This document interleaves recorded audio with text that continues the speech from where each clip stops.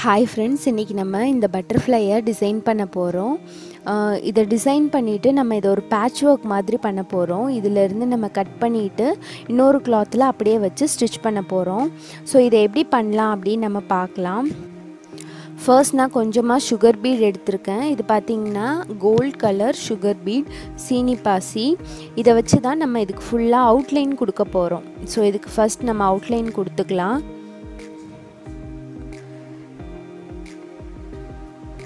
Sugar beat எடுத்துட்டு நம்ம எப்பவும் போல் ரெண்டு பீடாக வச்சு அப்படியே நம்ம ஸ்டிச் பண்ண போகிறோம்.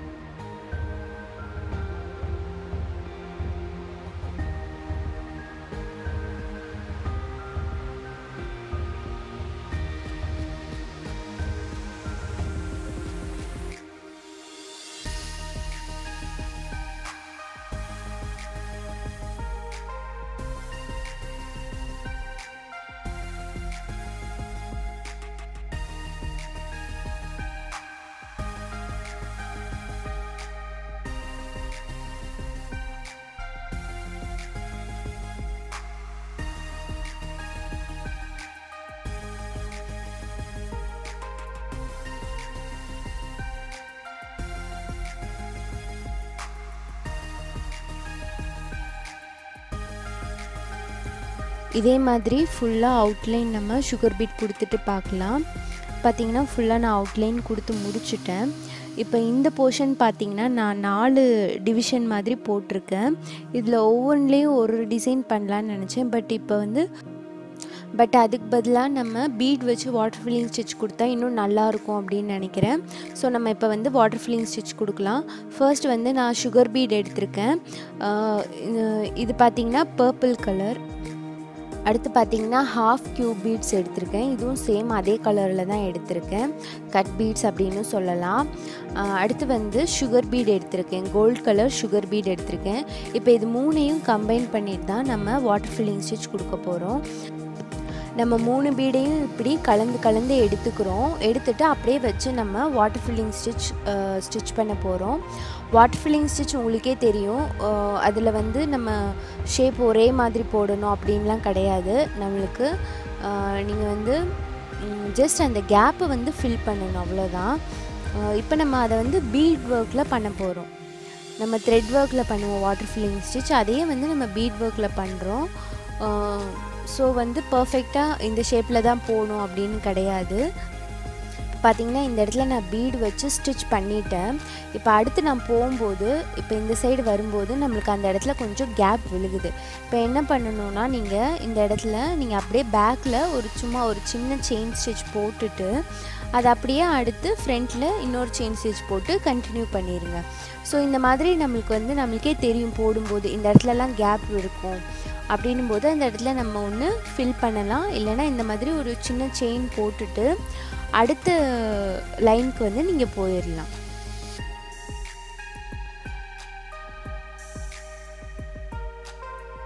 ஸோ இந்த மாதிரி நம்ம எல்லா கேப்பையும் ஃபில் பண்ணுறோம். பட் ஒரே மாதிரி ஈக்குவலாக வைக்காமல் பீட்ஸை ஒன்று போல் வச்சு ஸ்டிச் பண்ணாமல் நம்ம வாட்டர் ஃபில்லிங் மாதிரி நம்ம ஒரு பீடையும் ஒரு மாதிரி வச்சு நம்ம ஸ்டிச் பண்ணுறோம்.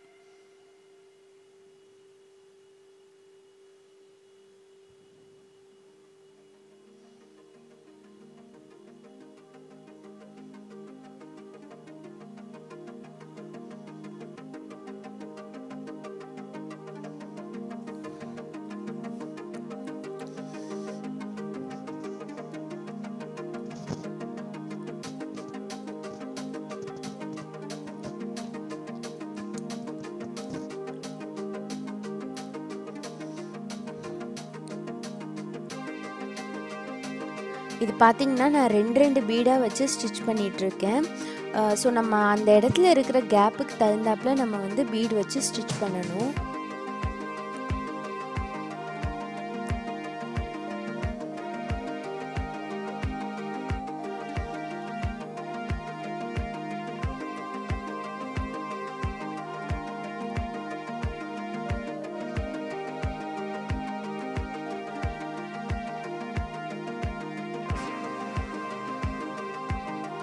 இப்போ நான் உள்ளே வச்சு ஸ்டிச் பண்ணிட்டேன், ஒரு பீடு உள்ளே வச்சு ஸ்டிச் பண்ணிட்டேன். அதுக்கப்புறமா அந்த பீட் வழியாகவே அந்த த்ரெட்டை கொண்டு வந்து இப்போ இந்த கேப்பில் இருந்து நம்ம அடுத்த பீட் கொடுக்குறோம், ஸ்டிச் பண்ணுறோம். அப்படியே இப்போ நீங்கள் ஒருவேளை இந்த போர்ஷன்லாம் முடிச்சிட்டிங்க, அடுத்த போர்ஷன் போகணுன்னா நீங்கள் அப்படியே அந்த இடத்துல ஒரு சின்ன நாட் மாதிரி போட்டுட்டு அப்படியே அடுத்த போர்ஷனுக்கு நீங்கள் போயிடலாம்.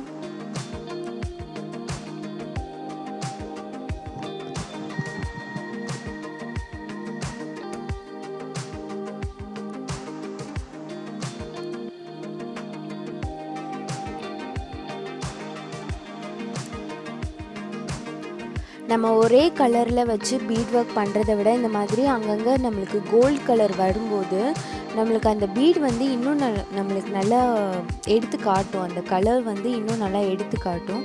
ஸோ அந்த இடத்துல ஒரு சின்ன கேப் இருந்துச்சு, அதை ஒரு பீடு வச்சு ஸ்டிச் பண்ணிவிட்டு அப்படியே த்ரெட்டை வந்து கொண்டு போயிட்டேன். இப்போ நம்ம இந்த ஃபுல் போர்ஷனையும் முடிக்க போகிறோம். முடிச்சுட்டு நம்ம அப்படியே அந்த த்ரெட் பீட் வழியாகவே நம்ம த்ரெட்டை எடுத்துகிட்டு அடுத்த போர்ஷனுக்கு போயிடலாம்.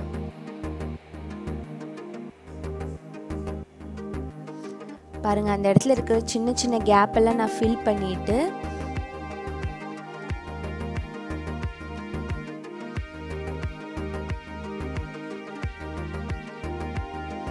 நம்மளுக்கு த்ரெட் வந்து அவ்வளோவா வெளியே தெரியாது நம்மளுக்கு ஃபுல்லாக பீட் ஒர்க் பண்ணும்போது. பட் நீங்கள் வந்து என்ன கலர் நீங்கள் கிளாத் எடுத்திருக்கீங்களோ அந்த கலர்லேயே நீங்கள் வந்து த்ரெட்டை எடுத்துக்கோங்க. இது பார்த்தீங்கன்னா நார்மல் சீவிங் த்ரெட் தான் நான் எடுத்திருக்கேன், நம்ம தையலுக்கு யூஸ் பண்ணுற த்ரெட்.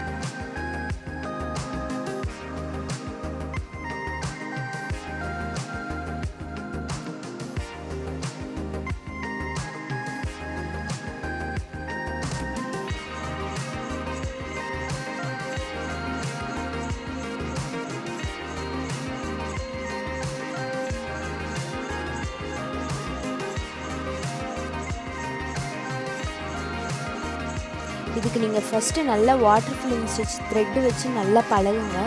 பழகுனதுக்கப்புறமா நீங்கள் பீட் ஒர்க் பண்ணும்போது உங்களுக்கு ஈஸியாக இருக்கும். உங்களுக்கு ஈஸியாக எப்படி கொண்டு போகலாம், இந்த ஒரு சைடில் இருந்து இன்னொரு சைடுக்கு எப்படி நம்ம ஸ்டிச்சஸை கொண்டு போகிறது அப்படின்னு உங்களுக்கு ஈஸியாக உங்களுக்கு தெரியும். ஸோ ஃபர்ஸ்ட் நீங்கள் த்ரெட்டு வச்சு நீங்கள் வாட்டர் ஃபில்லிங் ஸ்டிச் நல்லா போட்டு பழகுங்க, அதுக்கப்புறமா பீட் ஒர்க் பண்ணலாம். இப்போ இதே மாதிரி நம்ம ஃபுல் போர்ஷனையும் முடிச்சுட்டு எப்படி இருக்குன்னு நம்ம பார்க்கலாம். இப்போ நான் ஃபுல் போர்ஷன் முடிச்சுட்டேன், ரெண்டு சைடுமே நான் முடிச்சுட்டேன். ஃபுல்லாக கொஞ்சம் கூட கேப் இல்லாத மாதிரி நம்ம ஃபுல்லாக ஸ்டிச். இப்போ இந்த இடத்த நம்ம ஃபில் பண்ண போகிறோம்.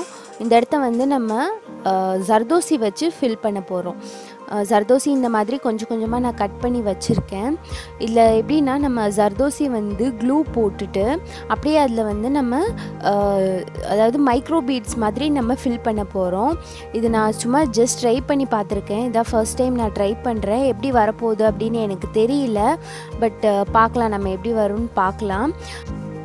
இந்த மாதிரி ஜர்தோசியை சின்ன சின்னதாக கட் பண்ணிக்கோங்க. கட் பண்ணிவிட்டு நம்ம அந்த இடத்துல நம்ம ஃபுல்லாக க்ளூ அப்ளை பண்ணிக்கிறோம். நல்லா நிறைய க்ளூ அப்ளை பண்ணிவிட்டு அதுக்கு மேலே இந்த மாதிரி அந்த கட் பண்ண ஜர்தோசியை வந்து நம்ம போட்டு அப்படியே ஃபில் பண்ணுறோம். கொஞ்சம் கூட கேப் இல்லாத மாதிரி ஃபில் பண்ணுறோம். இது வந்து நம்ம மைக்ரோ பீட்ஸ் எல்லாம் வந்து இந்த மாதிரி தான் பண்ணுவோம்.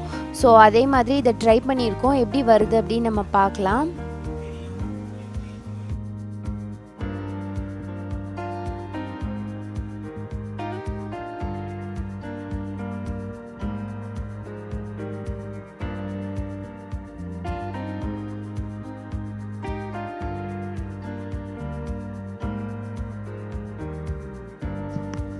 இப்போ அடுத்து நம்ம இந்த போர்ஷனை ஃபில் பண்ண போகிறோம். இது பார்த்திங்கன்னா நான் cut beads and sugar beat வச்சு ஃபில் பண்ண போகிறேன். ஃபர்ஸ்ட் வந்து நம்ம 2 cut beat and 1 sugar beat இந்த மாதிரி எடுத்துக்கிறோம். இந்த மாதிரி ஸ்ட்ரைட்டாக வச்சு ஸ்டிச் பண்ணிவிட்டு அந்த இடத்துல ஒரு நாட் போட்டுக்கிறேன். நான் இது வந்து அப்படியே ஸ்ட்ரைட்டாக ஒவ்வொரு இதையும் வைக்கிறதுனால நான் ஒரு இதுக்குமே வந்து நாட் போடுறேன்.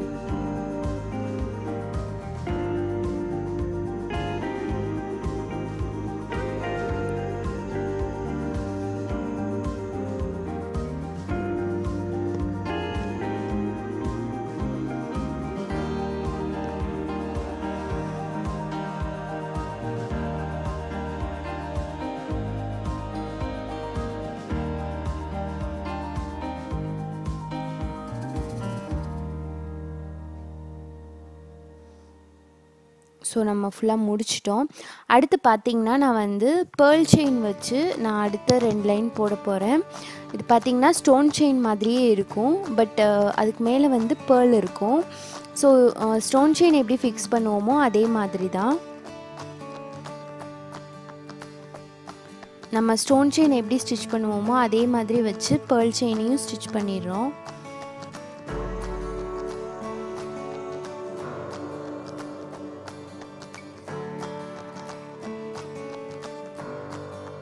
அடுத்த லைனும் அதே மாதிரி வச்சு நம்ம ஸ்டிச் பண்ணிக்கிறோம்.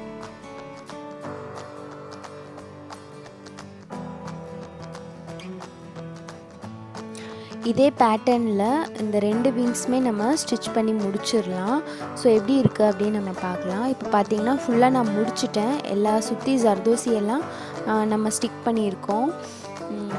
இது பார்த்திங்கன்னா நம்மளுக்கு வாட்டர் ஃபில்லிங் ஸ்டிச் வந்து நல்ல நெருக்கமாக நம்ம பண்ணியிருக்கோம். அண்டு இந்த போர்ஷனும் பாருங்கள் ஃபுல்லாக முடிச்சிட்டோம். ஜர்தோசி வந்து நல்லா தான் வந்திருக்கு. பட் ஒரே ஒரு மிஸ்டேக் நான் என்ன பண்ணிட்டேன்னா வந்து கொஞ்சம் பெரிய சைஸாக வந்து கட் பண்ணிட்டேன் ஜர்தோசியாக. அது கொஞ்சம் நல்லா ரொம்ப குட்டி குட்டியாக நான் கட் பண்ணியிருந்தேன்னா இன்னும் நல்லா இருந்திருக்கும் லுக்கு. பட் இதுவே நல்லா தான் இருக்குது. நான் இந்த பட்டர்ஃப்ளையை சுற்றி நான் வந்து செயின் ஸ்டிச் மாதிரி போட்டிருக்கேன். இப்போ வந்து நம்ம இதை கட் பண்ண போகிறோம். ஃபுல்லாக நம்ம கட் பண்ணி எடுத்துட்டு நம்ம இன்னொரு இதில் பேட்ச் ஒர்க் மாதிரி பண்ண போகிறோம். இன்னொரு கிளாத்தில் மெயின் கிளாத், அதுதான் மெயின் கிளாத். அதில் நம்ம அப்படியே பேட்ச் ஒர்க் மாதிரி பண்ண போகிறோம்.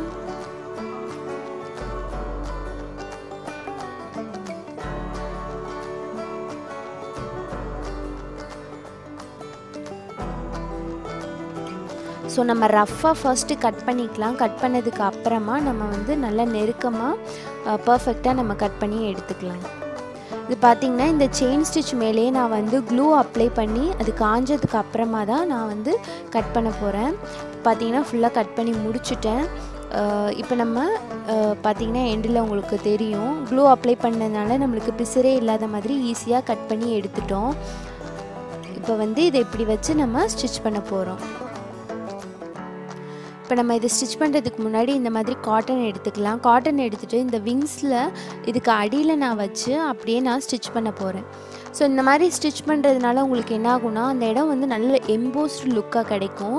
உங்களுக்கு வந்து ரியலாகவே பட்டர்ஃப்ளை இருக்கிற மாதிரி நல்லாயிருக்கும் அதோட லுக். அதனால் இந்த மாதிரி காட்டன் வச்சுட்டு நம்ம அப்படியே நம்ம ஸ்டிச் பண்ண போகிறோம். 2 விங்ஸ்லேயுமே நம்ம வந்து காட்டன் வச்சு ஸ்டிச் பண்ண போகிறோம்.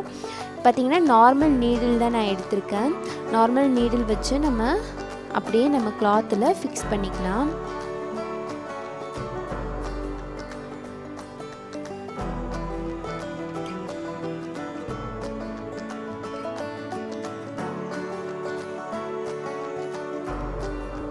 நான் உங்களுக்கு தெரியணுன்றதுக்காண்டி இந்த க்ரீன் கலர் த்ரெட் எடுத்திருக்கேன். பட் நீங்கள் எப்போவுமே வந்து கிளாத் கலரில் எடுத்துக்கோங்க. அப்போ தான் நம்மளுக்கு வந்து ஆக்வர்டாக தெரியாது. இல்லைனா கிளாத் ஒரு கலர் அண்ட் த்ரெட் ஒரு கலராக வந்து நல்லா இருக்காது.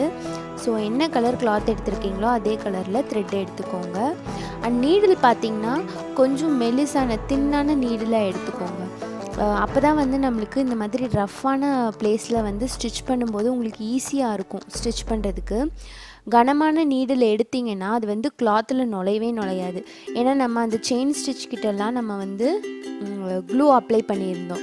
க்ளூ அப்ளை பண்ணால் அந்த இடம் வந்து கொஞ்சம் ரஃப்பாக இருக்கும். ஸோ உங்களுக்கு வந்து ஸ்டிச்சஸ் போடுறதுக்கு ரொம்பவே கஷ்டமாக இருக்கும். ஸோ அதனால் வந்து நீங்கள் இந்த மாதிரி மெலிசான நீடில் எடுத்திங்கன்னா உங்களுக்கு வந்து ஈஸியாக இருக்கும் ஸ்டிச் பண்ணுறதுக்கு.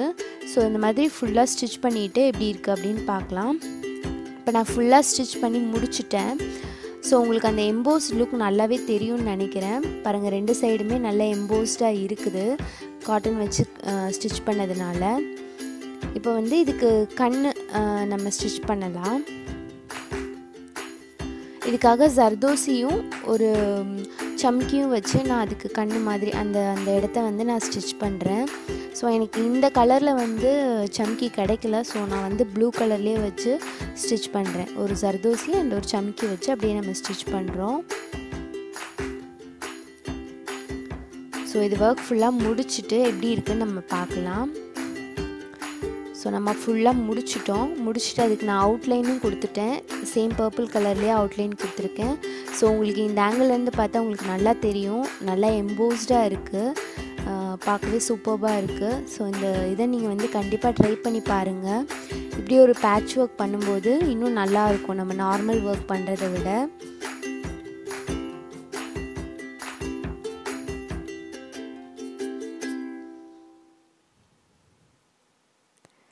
ஸோ இந்த வீடியோ கண்டிப்பாக உங்களுக்கு யூஸ்ஃபுல்லாக இருந்திருக்கும்னு நினைக்கிறேன். தேங்க்ஸ் ஃபார் வாட்சிங். பை.